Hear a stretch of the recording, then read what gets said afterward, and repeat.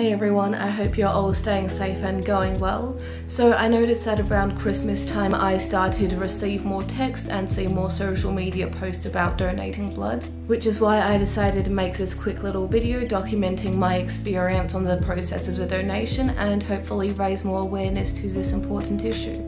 I do have videos about my first ever blood donation and a plasma donation, but I have got way more experience donating blood as well as editing videos since then. It was actually my 1-year anniversary as a donor recently on the 22nd of December, which is awesome, and I can't wait to see all those years to come. So without further ado, let's get into my 8th donation.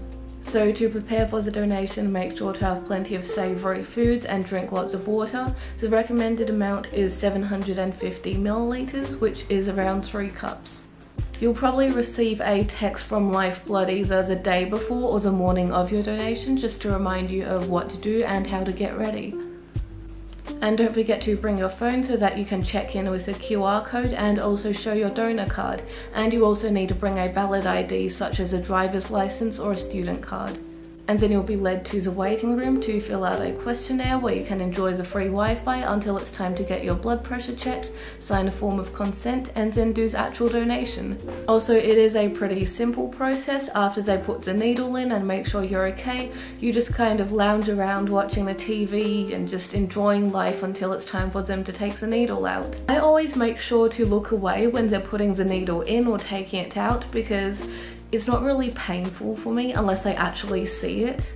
Unfortunately, I didn't get any photos this time because it was pretty busy and I didn't want to interrupt anyone, so I will be putting some old photos here.